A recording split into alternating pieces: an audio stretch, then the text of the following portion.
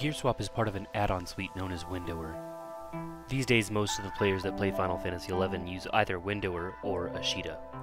The two programs share a lot in common, however, their add-ons and plugins are generally not compatible.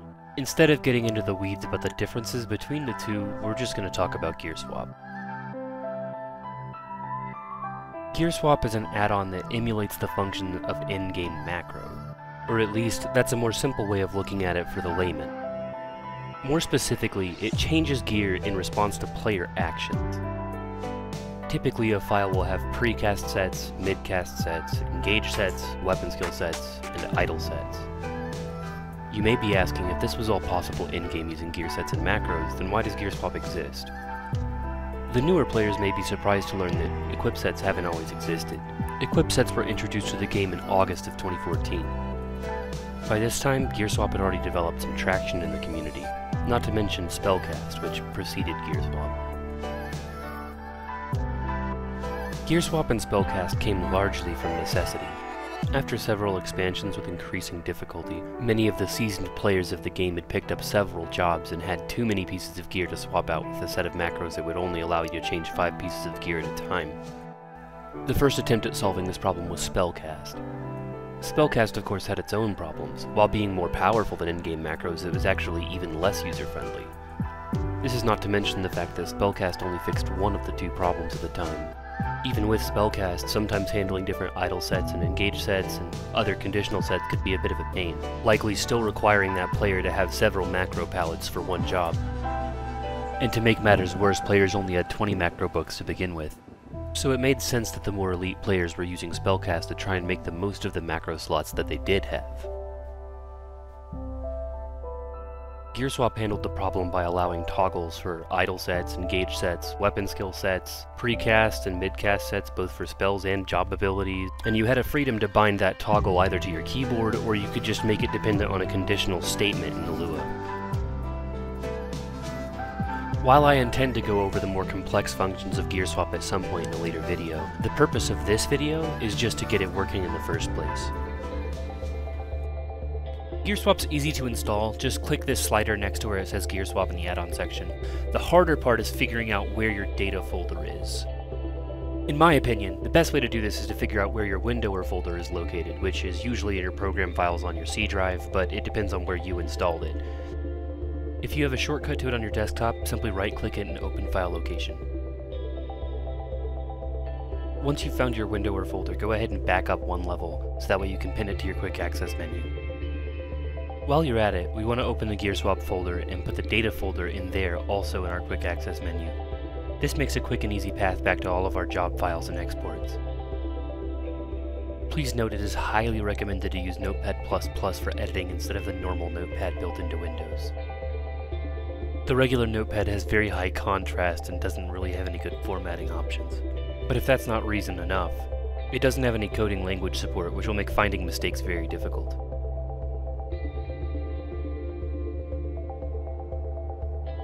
When you're ready to begin, simply look up a Lua for the job you want online. A Google search will lead you to GitHub, which is where most people get their files from. However, we're going to be making our own. Though you could make one completely from scratch, what we're going to do is convert a Runefencer file into a Paladin file. You can just copy-paste it into a new file, but be aware that whenever you do this, you need to save the new file as a Lua, otherwise the formatting will not look correct. When you're new to a job, it's a good idea to get rid of any sets that you either don't use or can't use, but make sure to leave the space for the set there. It's actually pretty easy, you just delete everything between the braces. Make sure to leave the braces there though. Just really quickly so you can tell them apart in the future. These are parentheses, these are braces, and these are brackets.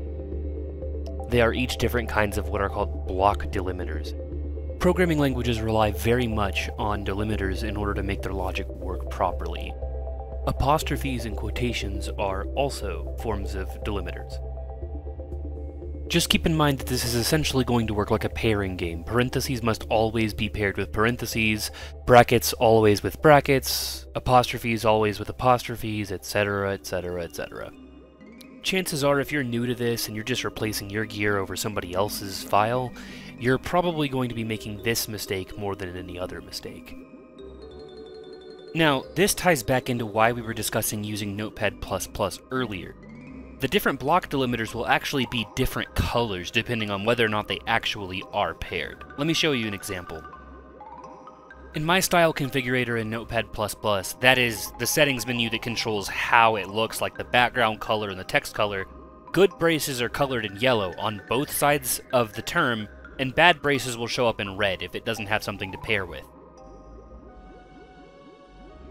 To do this yourself, you just go ahead and open the Settings tab on that upper menu bar, and then click on Style Configurator. It'll bring up a box that looks like this. Under the global style, you will find where you can change your global background color. You can change that by clicking this Enable Global Background Color button. And then, in order to highlight your bad braces, under Style, there is a setting called Bad Brace Color. You want to change that to something noticeable, like red, or something different than your normal brace highlight style color. And finally, there are a few other things we want to change while we have this open.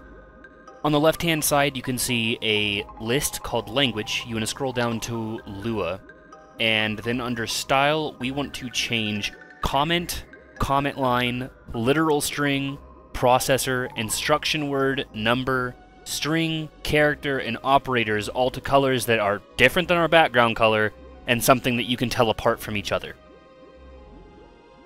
Alternatively, you can pick a theme that you like from the Select Theme menu, but just remember that this is going to have less precision than setting them yourself.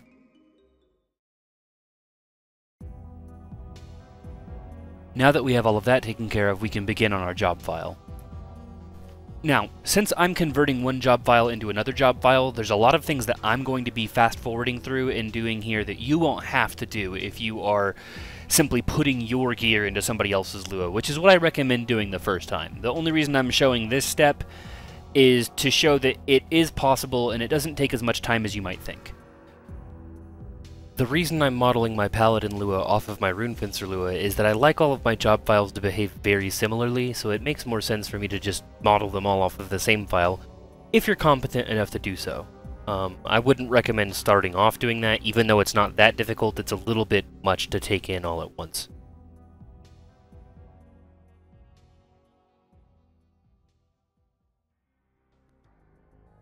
When you've found your job file and you've deleted all of the gear from all of the sets on that job file, we're ready to begin exporting. Exporting is a process where in-game you type a command, which is //gs export, and it will export the gear your character is currently wearing into a file that will be inside the data folder in the GearSwap folder, which is why we wanted to find where that was located earlier. Hopefully you put it in your quick access menu. If not, then whenever you navigate there this time, go ahead and put it there, because you'll be going back there a lot.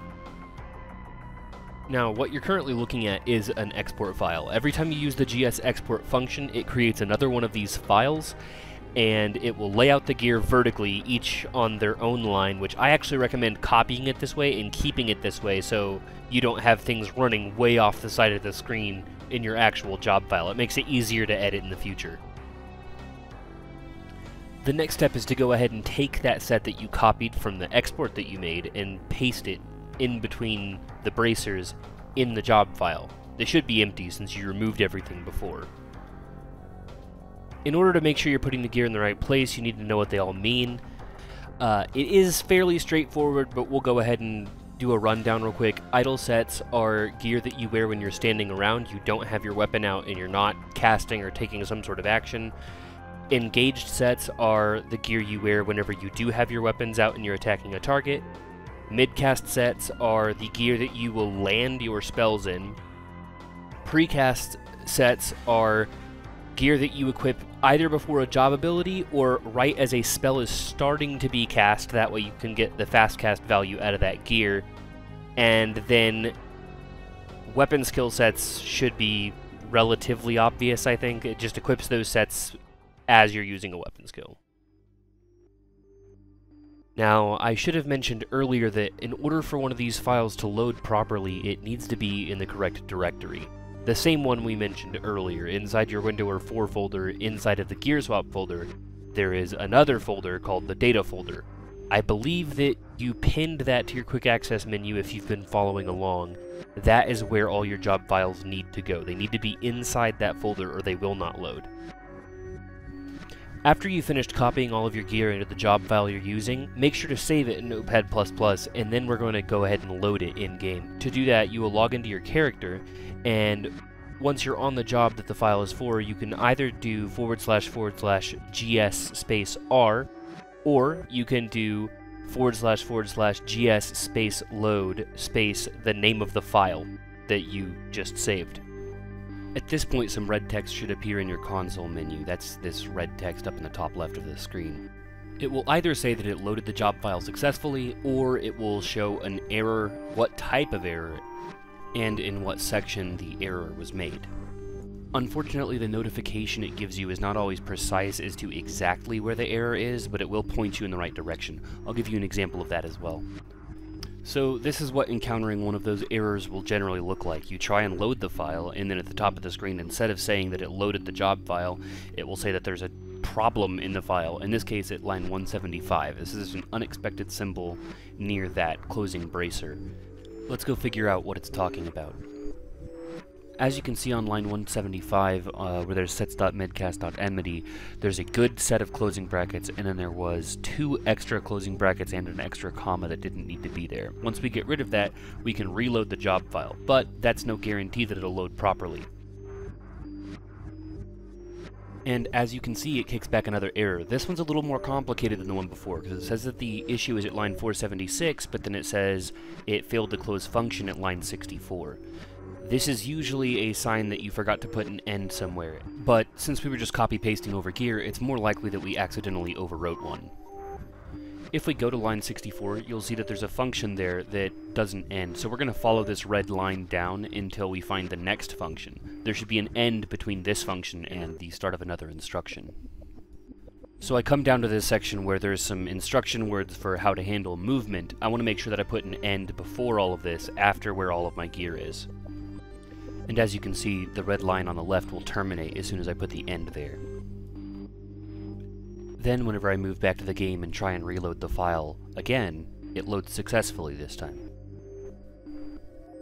If you encounter a problem you can't seem to fix, you can PM me in Discord. I'll leave my information in the video description. Just know that since I'm no expert programmer myself, I may not have the answer to your question, but I will try and find you help if I can.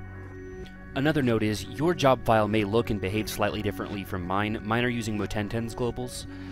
If they're not using Mo1010's globals, then all of your job set names and things might be a little bit different, but for the most part, what you're looking at and dealing with should be pretty similar to what I was doing.